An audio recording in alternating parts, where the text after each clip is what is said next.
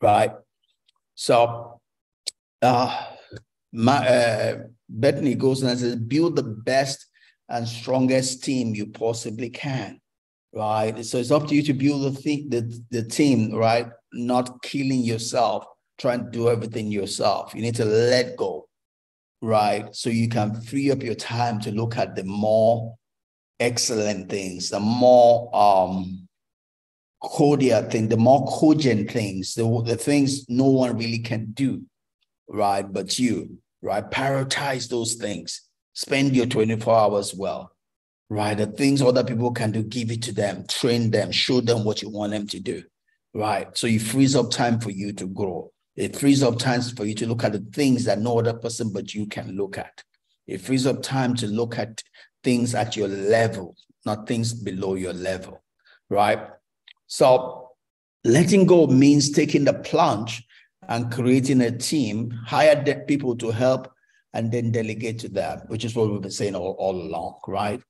Delegate. Look for the right people that can do the things you cannot do, or the things that take most of your time but have the lowest value, right? You want to focus on the things that have the highest value. Prioritize your time around the things that have the highest value to you, right? While you let other things, delegate the things that others can do, all right? So trusting in others takes time, thought, and money, right? Because nobody can do you or do your thing like you would do it, right? Nobody can replicate you. They can only try, right? So you have to then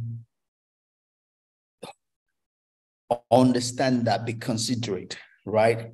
Be considerate and understand and see things from other people's high view, right? Don't be overly imposing per se, right? And give time for people to grow, right? You have to come to their level and bring them to your level, right? And doing all of that requires time, you thinking about it, and money, right? For mine, I've repeatedly told my farm manager, the things and he needs to work on, and his strong points and his weak points, right? And I try to use the strong points while I give him grace to work on his weak points. And also while he's working on his weak points, I can focus to cover the gaps on his weak points, right? So that, because if I don't do that, things will collapse. I expect him to use his strong points while I can help him cover the gaps and the weak points while I'm giving him time to grow, right? So those are those little things you got to do, all right? So these are the 8 points. So the first one on the 8 points, Bethany gives in her book here in chapter 7 on how to build this team around yourself to help you in building your business or your life, right? Your life doesn't have to, your life itself is a business, right? Like I gave those personal examples earlier on, right? So you have to establish clear goals and expectations, right? Because if you don't have clear goals and expectations, you will not know how to adjudge the people around you, right? You will not know how to adjudge the effectiveness of your delegation, because you have to declare about your delegation. What am I delegating? What am I trying to get out of that engagement, right? So you need to be clear as to the goals and expectations you're wanting of yourself and others, right? So, and people want to know their roles, right, and responsibilities. If you employ people and you don't give them roles and responsibilities, you're suffering them, but not suffering them, you're suffering yourself, because you're paying them, right? And you're not getting the best out of them, right? You need to release your people and let them flourish, because in their flourishing, you will flourish, right? But if you hold everything to your heart, you want to be teleguiding them, do this, do that. That's dumb, right? You don't employ talent only to treat them as if they are dull people, right? If you're employing a talent, skillful people, adults, treat them like adults, not babies, That is the way to get the best out of your team, right? Set clear goals, set clear expectations, let them know what it is you're expecting, right? Because if you whatever you expect of someone is what that person will rise to. If you have no expectation of a person, that person will stay at that low expectation. If you want the best from your people, then you have a high expectation of them, and they will seek to rise to that expectation. Just human behavior, right? Whatever expectation you have of people, they will rise to it, right? The other thing is look for hard workers who align with your mission, right? So you when you're employing, you employ the right people. You employ for the goal, the culture that you're looking for, the skill set you're looking for, right? Pretty much your business is not a training ground, right? So, but there are certain instances where someone does not have all that you need, and you rather do with a certain set of critical skills while you give them opportunity and training to get the other ones. For instance, for our poultry, the people we're going to employ to run those poultry are people that have zero knowledge on running poultries. We will be employing them because of their personality, their attitude to work, right? Because that is most important for us.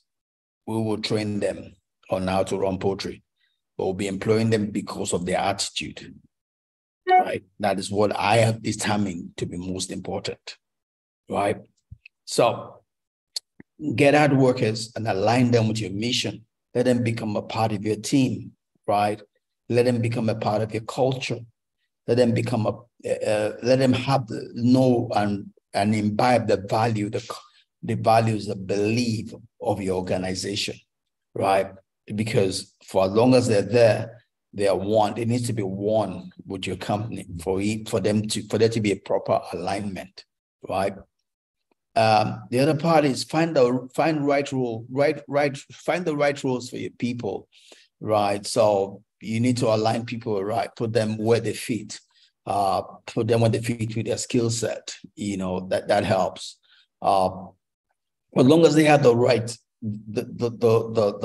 what is, like we said for the poultry workers, right? They're hardworking, they have the right attitude, and we're going to train them on the other part, right? But you need to rightly place those working for you, right?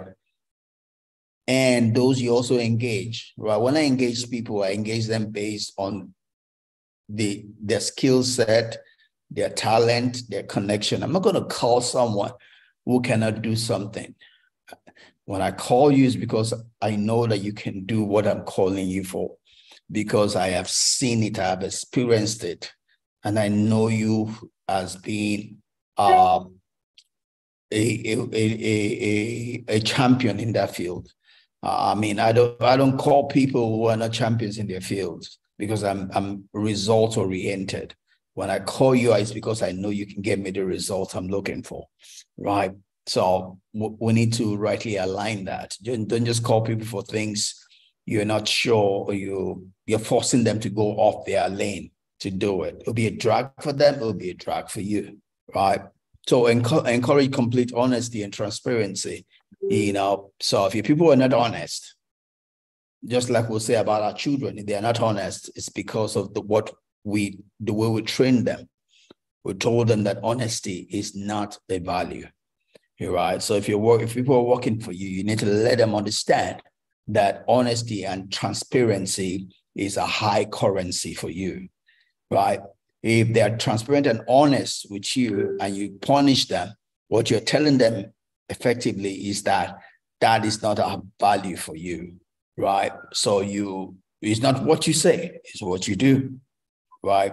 If it's the way you relate with them, when you're putting a culture into an organization, the culture is coming from the top down, right? People in the organization will imbibe the culture they see of the leader, not what the leader is saying. Just like our children. Our children don't hear what we say. They reflect what we do.